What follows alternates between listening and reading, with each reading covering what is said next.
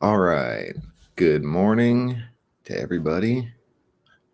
I just got off of work and I was watching Brother Bill's Hangout last night, and I was just really thinking about it afterwards.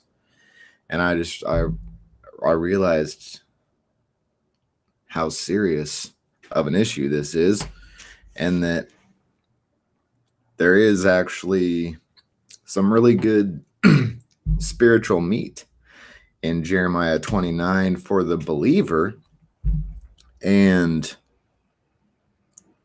it's not being digested. But I apologize to a lot of people because I didn't see this before. I didn't realize how serious this was, and it's a really big issue. And I think that we can learn from the scriptures the truth of the matter. And basically, what was said that made me really think about it was a statement: a lot of soul winners leave this out. And it really made me think about, well, of course I would leave it out. Of course I would leave Jeremiah 29 out of my gospel presentation, because when I go to someone's house, or if I see someone and I preach them the gospel, I'm trying to tell them how to go to heaven. I'm just trying to tell them how to go to heaven. And essentially, we'll just read Jeremiah chapter 29, and I'll just go right into it, because I just got off work, and I need to be going to bed anyways, so I just need to get right into it. But we're going to start in Jeremiah chapter 29, and we're going to actually cover a lot of scriptures, and we're going to use the golden rule of using the New Testament to interpret the Old. And so we're going to start here in Jeremiah chapter 29, verse 1. Now these are the words of the letter that Jeremiah the prophet sent from Jerusalem unto the residue of the elders, which were carried away captives, and to the priests, and to the prophets, and to all the people whom Nebuchadnezzar had carried away captive from Jerusalem to Babylon.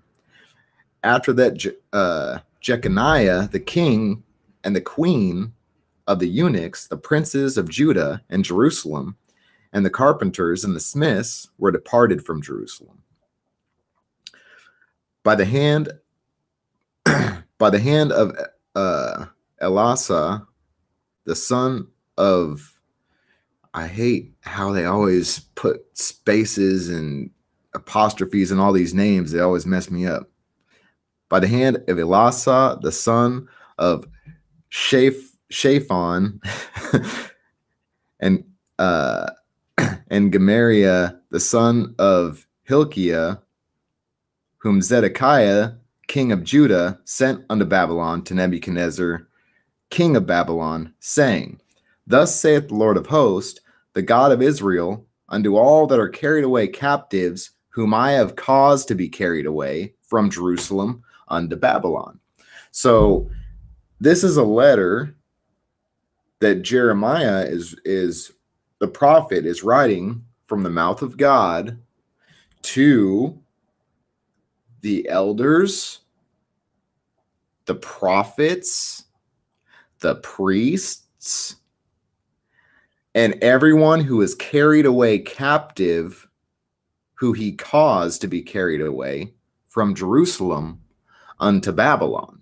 So are we talking about God's people, or are we talking about lost people? It just seems so clear to me that we're talking about God's people, and the reason that God would even take them into captivity, we learn in the book of Hebrews, is because they are children and not bastards. which is what Hebrews 12 says, that if you're not being chastened by God, then are ye bastards and not sons.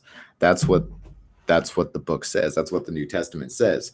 And we see that God never changes. He's always the same. His children, his saved children, were disobeying him, and he sent them away into captivity. Why? Because whom the Lord loveth, he chasteneth. That's what the Bible teaches. So he says in verse 5, build ye houses and dwell in them, and plant gardens and eat the fruit of them.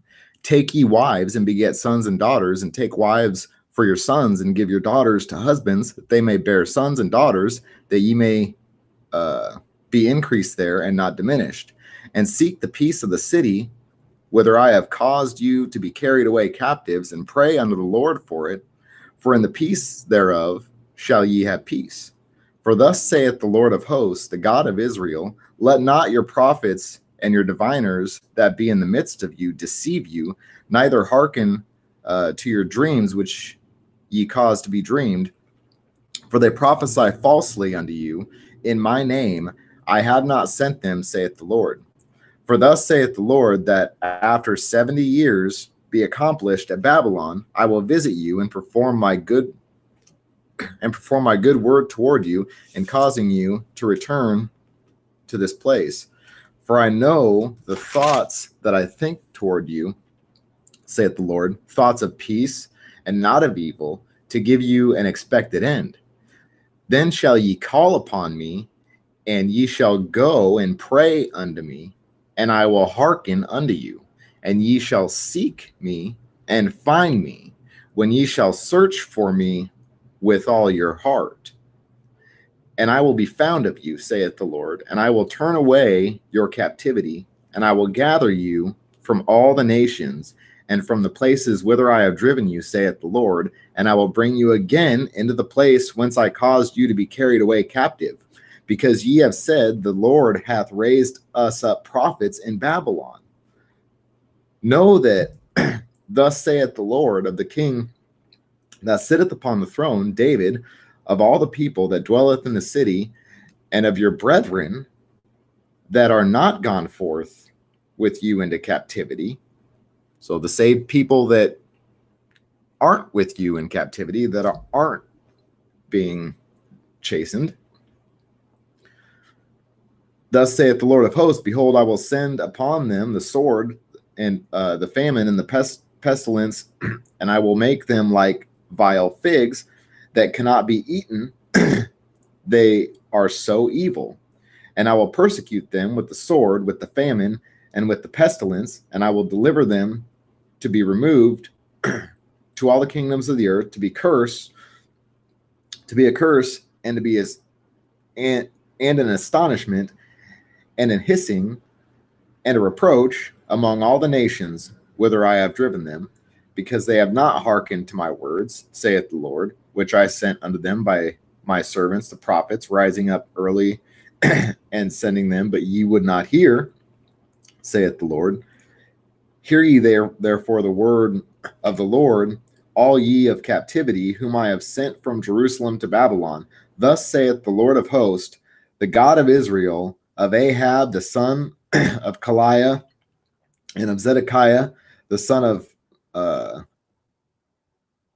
Maaseiah, which prophesy a lie unto you in my name. Behold, I will deliver them into the land of Nebuchadnezzar, king of Babylon, and he shall slay them before your eyes. And I really don't think we need to read the rest of the chapter. What God's telling them is, hey, you've hearkened to my rebuke. So he's talking about 70 years. For thus saith the Lord, that after 70 years be accomplished at Babylon, I will visit you and perform my good work, my good word toward you, and causing you to return to this place. So his children, they go and they seek him, and hey, we messed up. yeah, we get it. We messed up, and they go and seek him, and they call upon him. They're going to find him. That's what he's telling. That's a promise from God. And we actually see this in First Chronicles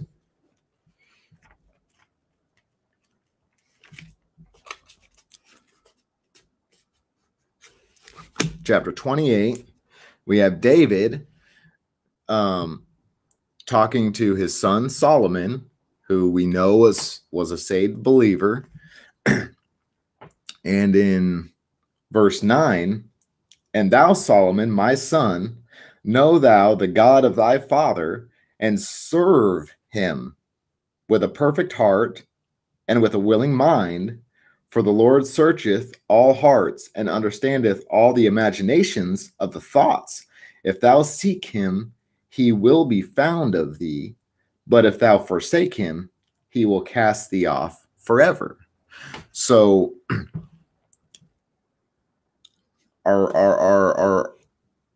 we're seeing God promising a specific saved person through the prophet David, that if he seeks him, he will be found of him. But guess what? Solomon, he doesn't listen to that for a long time. And that'd be a story for a different day. But all right, so I want to talk a little bit about the lost man and the state of the lost man and what the Bible says about the lost man, and what kind of goes through, just how the lost man is, what the Bible says about the lost man. And in Romans chapter 8, go in verse 7, it says, well, we'll start in verse 6. For to be carnally minded is death, but to be spiritually minded is life and peace, because the carnal mind is at enmity against God, for it is not subject to the law of God, neither indeed can be. And in 1 Corinthians 2:14,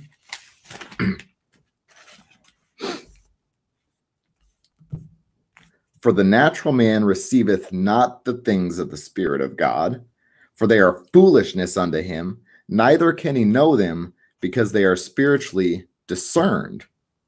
But he that is spiritual judgeth all things, yet he himself is judged of no man. For who hath known the mind of the Lord, that he may instruct him? But we have the mind of Christ.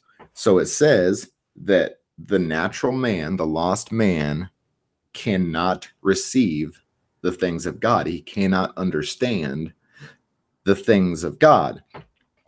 Now, in 1 Peter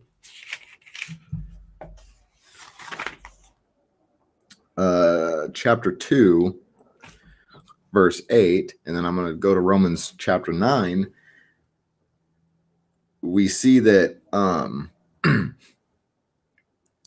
that it's not wise to send a lost man to the Bible to try and understand it on his own.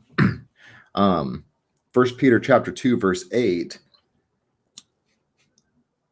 says, and a stone of stumbling and a rock of offense, even to them which stumble at the word, being disobedient, whereunto also they were appointed. And back in Romans chapter 9, he says something really similar.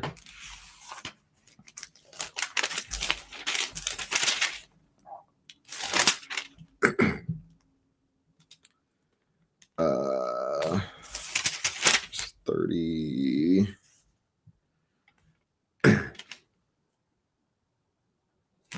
All right. But Israel, which followed after the law of righteousness, hath not attained to the law of righteousness, Wherefore, because they sought it not by faith, but as it were by the works of the law, for they stumbled at the stumbling stone, as it is written, Behold, I lay in Zion a stumbling stone and rock of offense, and whosoever believeth on him shall not be ashamed.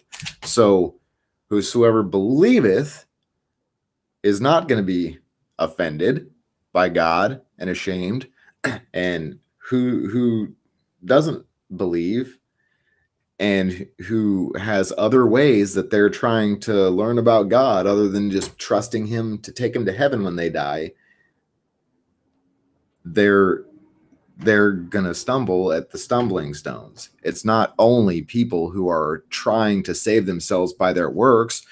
It's there's all kinds of different situations that if the person really wants to believe something, then God will let them believe that. But so what is the power of God unto salvation when we go soul winning? And I mean, the verse that pops right into my head is that, for I am not ashamed of the gospel of Christ, for it is the power of God unto salvation to everyone that seeketh, to everyone that believeth, to the Jew first, and also to the Greek. So we're going to start to see a consistent pattern here, because it seems so clear. It just seems so clear to me. And then I'm going to talk about the gospel, the prescribed method, what we're supposed to do, what we're called to do, what the New Testament tells us to do, what this is all about. And then I'm going to tie it all together, and I'm going to show you what the meat is in Jeremiah that we can learn from. So to get back to where I was, in Romans chapter 3. All right, Romans chapter 3, verse 10. This is really every lost man is all right. Well, the gospel always starts with we're all sinners. Okay, so everyone is a sinner. All right, and the Bible teaches that, I mean, Isaiah says, all we like sheep have gone astray. So this is the point that I'm trying to make here, is that when it comes to lost people, the Bible teaches that there's nobody who seeks after God. Okay. And Romans 3 says in verse 10, as it is written, there is none righteous, no, not one. There is none that understandeth. There is none that seeketh after God. They are all gone out of the way. They are altogether become unprofitable. There is none that doeth good, no, not one. So there's none that seeketh after God. No lost people seek after God. There's none that understandeth, more importantly. So we're not supposed to send them to a book that they don't understand to try and understand it. Now, I do believe that a lost person can come to the knowledge of their lost state and trust Christ as their Savior and understand the gospel without necessarily a certain, well, you have to do this and you have to say this and whatever. I didn't get saved by someone coming to soul win at my door. So God can reach people in different ways. But as a general rule, if we're just going to go by what the Bible says when we're gonna try to win people to Christ, I'm going to assume that there's none that understandeth, and that there's none that seeketh after God, because that's what the verse says. And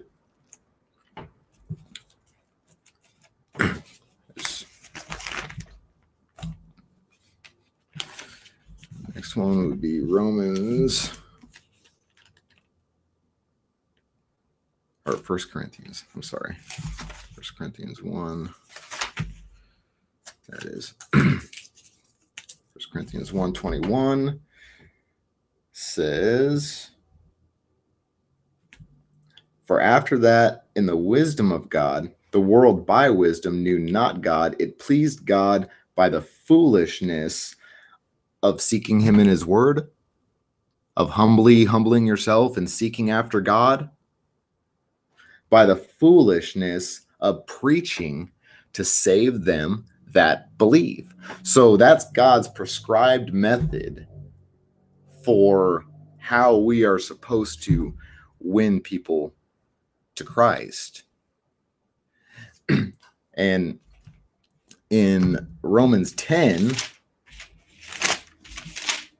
it puts all this together.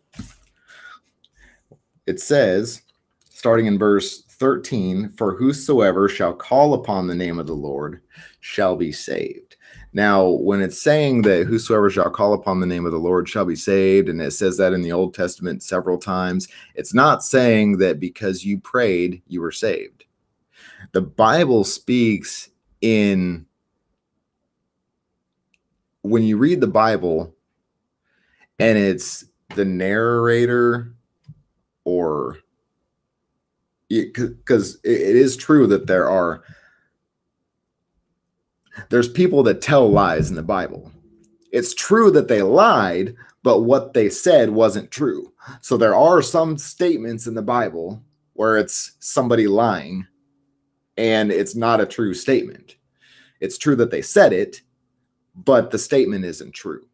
But anytime that it's the narrator, which is the Holy Spirit, or a prophet speaking for God, if it's God saying that this person calls upon the name of the Lord, he's saying they call upon me. They're not calling upon a false God. So saying that whosoever shall call upon the name of the Lord shall be saved, it's identifying who they call upon, that they really believe in the right God. So it's not saying that they prayed a prayer and they were saved because they prayed. No, it's just identifying who they're praying to. It's saying they call upon the name of the Lord. So when it says Abraham called upon the name of the Lord, it's because he believed in the Lord. And we're going to see that in Romans chapter 10. He says, "How then shall they call upon him in whom they've not believed?" So you have to believe on the Lord before you can call on him. And you're saved when you believe. Jesus said, "He that believeth on me hath everlasting life." So if you have everlasting life, then it's the Lord you're calling upon when you pray. You have the right God. And it says, "And how shall they believe in him of whom they have not sought, and whom they have not heard? How shall they believe in him in whom they've not heard? And how shall they hear without a preacher? And how shall they preach except they be sent? As it is written, how beautiful are the feet of them that preach the gospel of peace and bring glad tidings of good things. But they have not all obeyed the gospel." All right? They've not all obeyed. Now, what is obeying the gospel? For Isaiah saith, "Lord, who hath believed our report?" You believe what the preacher said. And what the preacher say? He said, Jesus said, he that believeth on me hath everlasting life. Jesus died for your sins. He was buried. He rose again the third day. He said that if you believe that, he will give you everlasting life. That's the promise that I'm trying to get somebody. And the Bible tells us to compel them. And it says, some have compassion and some say with fear. Some need to say, hey, you're going to hell and you need to get saved. Some need compassion. And the Holy Spirit helps you to discern that. But I just realized how serious it is to try and get someone to trust something else.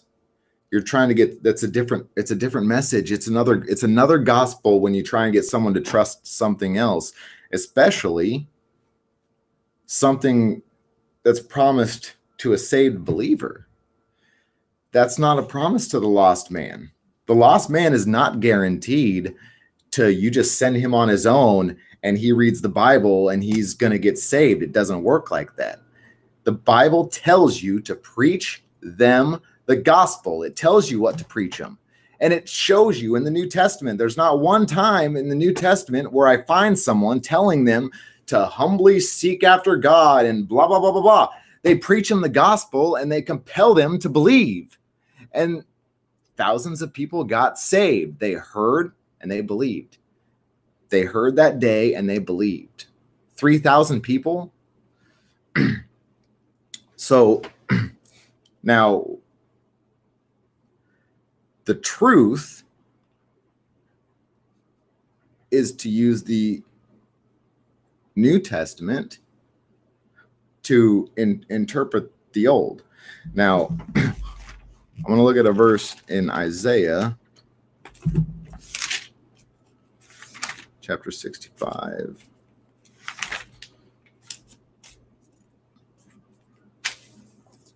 Verse 1. Now this is important. The New Testament quotes this verse in the passage that I was just reading in Romans chapter 10. Paul quotes this verse.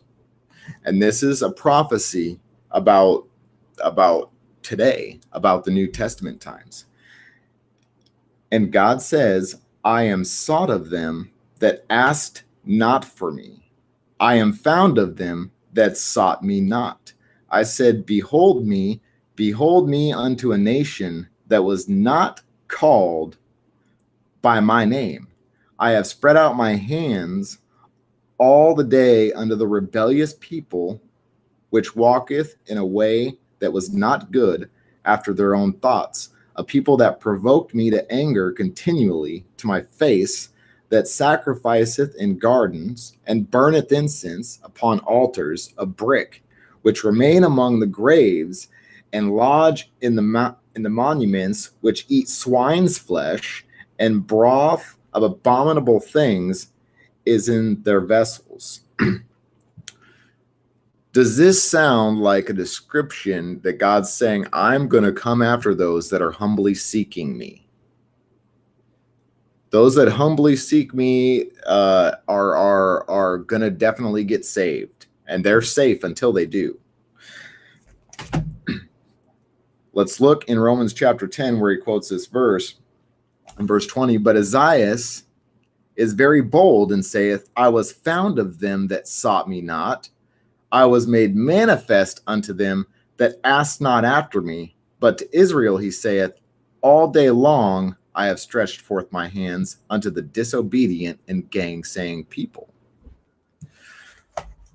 So the Old Testament prophesies and the New Testament confirms that God is going to be found of those who don't seek after him, who don't have any interest in that. And how is this? Well, in the same passage earlier in Romans chapter 10, you preach them the gospel, and how shall they call upon him and who they not believe, and how they shall believe in him and whom they not heard, and how shall they hear without a preacher, and how shall they preach it except they be sent? That's the prescribed method. And the faith precedes seeking. And we're going to see that here. I'm going to go to Hebrews chapter 11, verse 6. But without faith, it is impossible to please him. For he that cometh to God must believe that he is, and that he is a rewarder of them that diligently seek him. So, without faith, it is impossible to please him, and he rewards them who diligently seek him. So, is a reward something that you earn, or is a reward a gift? Because salvation is a free gift that you believe it and you're saved. But a reward consistently in the Bible is talking about service. It's talking about something that we earn. It's talking about something that we do in order to get something from God. So what does a person get according to the New Testament if they seek God? They get a reward, because God is a rewarder of those who seek him. Because those who are lost can't seek him. The carnal mind is at enmity with God. That's what the Bible says. And so I think that it's a very grievous error. I mean, a reward is not a gift. The Bible says, in hearing, they believed. You hear and you believed. In Romans, the Bible says that God chose the foolishness of preaching to save them that believe. So I don't understand where it's. I just realized how serious it is. If some, and I just need to warn people, do not take this up. Do not start doing this, where I'm not going to get someone to make a decision. I'm not going to get them to trust Jesus. I'm going to get them to trust a promise that God promised to his people, a specific people that were led captive into Babylon. And if they just believe that, then they're going to get saved down the road, and I'm not going to have anything to do with it. That is the wicked seed of Calvinism. Calvinism is infamous for that. Calvinism is infamous for dismotivating people to go preach the gospel, because, well, they're just going to get saved anyways. They're just going to get saved, or they're just going to be lost anyways, whether I go or not. And the truth is that the reason that people don't hear a message isn't because God didn't send somebody. It's because they didn't go.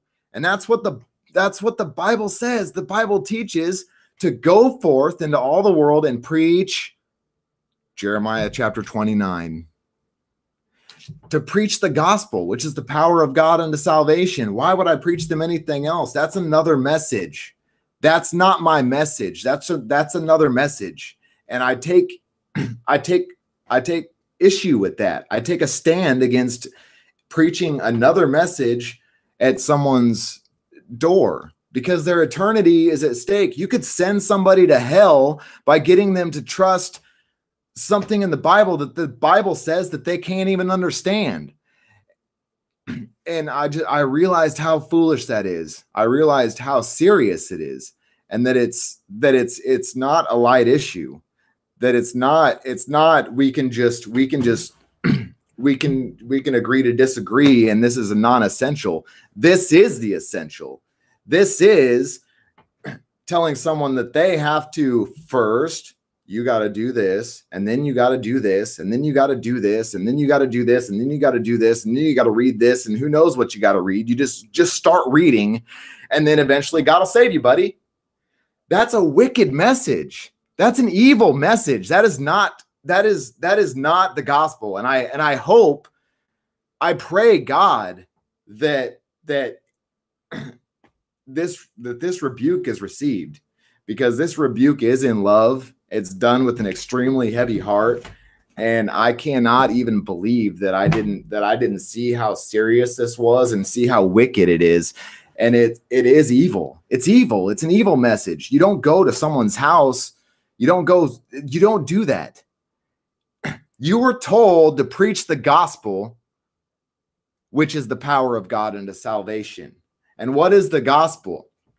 The gospel is that we're all sinners.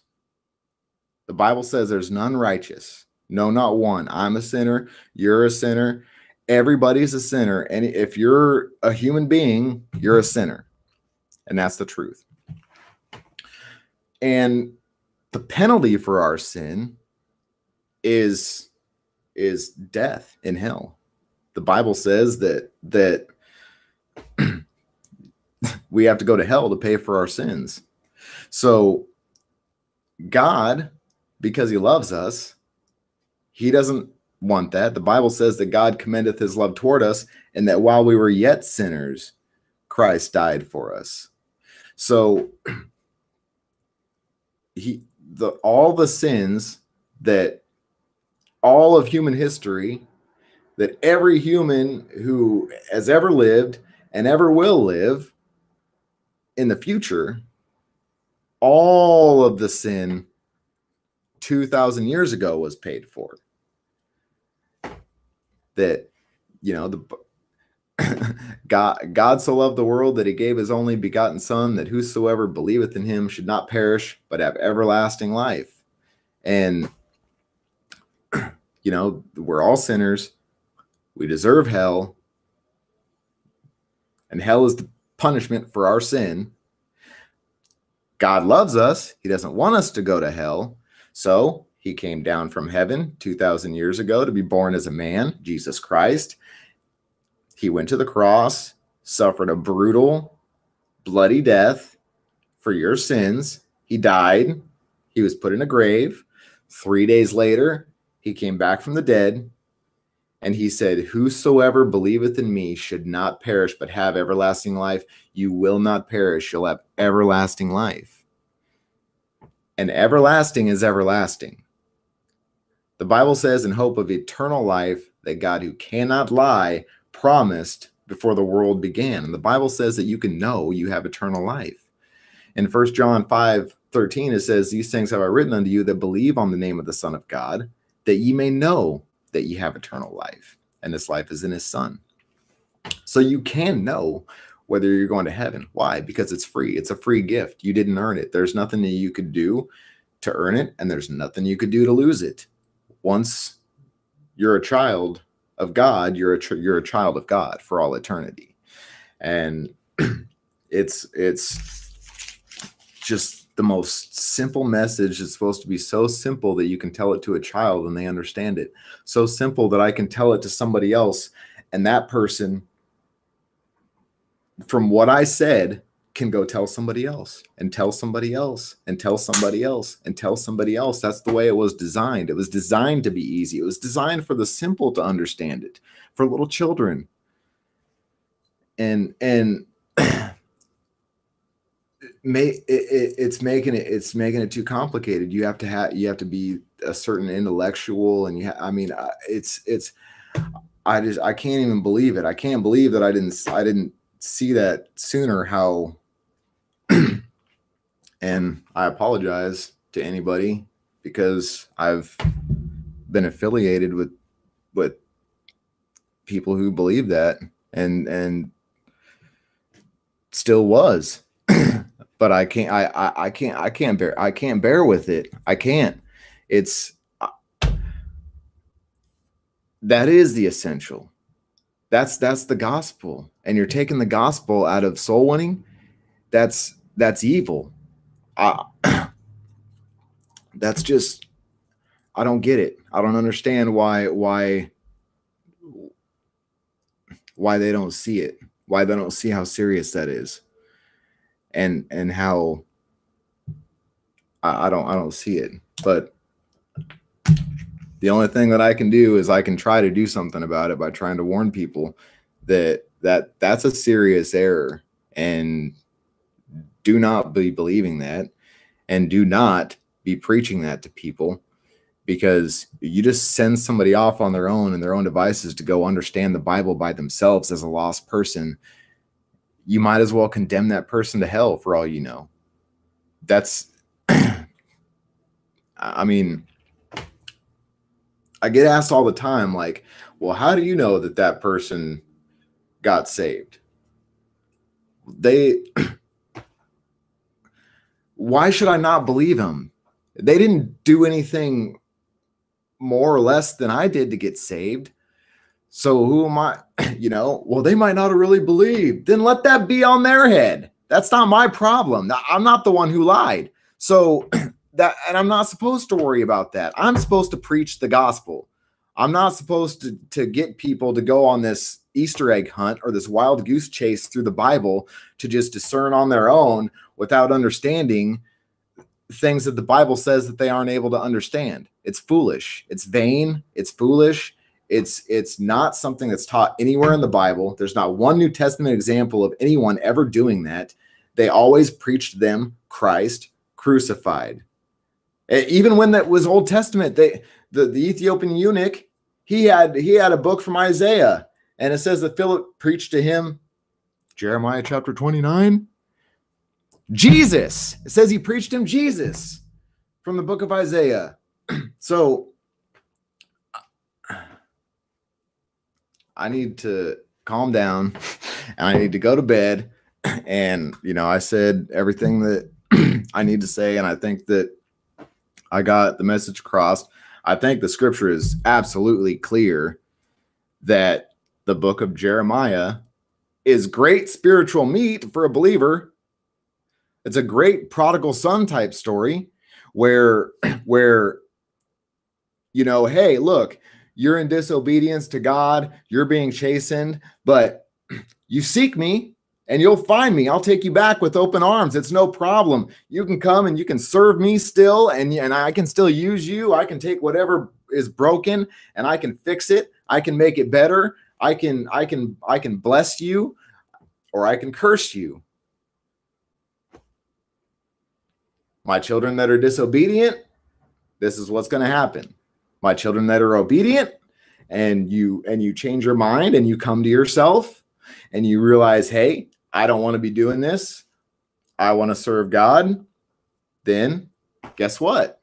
You're going to be found. He's going to be found of you. You seek him.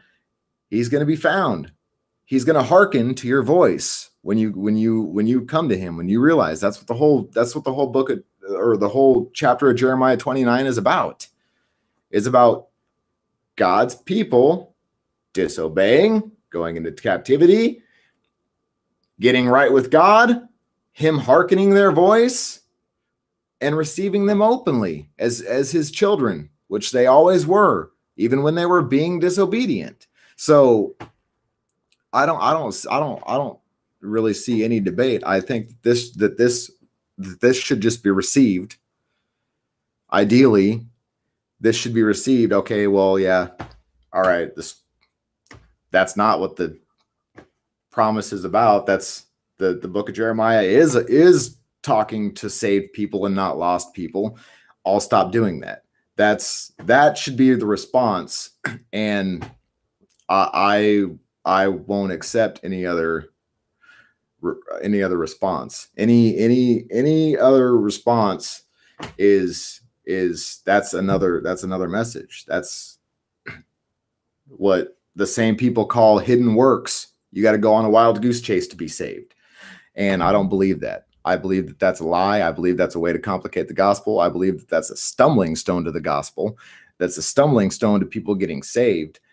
And it's not good. It's very bad. And that, I believe these people are brothers, but I believe they're in very serious error, like falling away error, like another gospel error.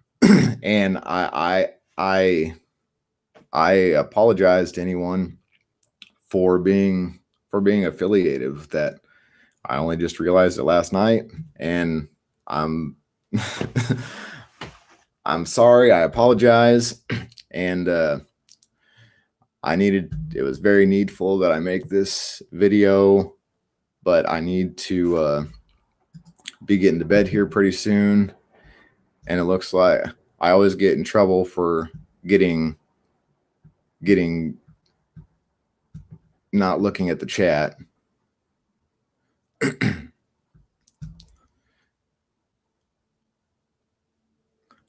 Oh man. Yeah, I wasn't paying attention to the chat. So, oh well. But God bless everybody, and take it easy, and I'll see y'all later.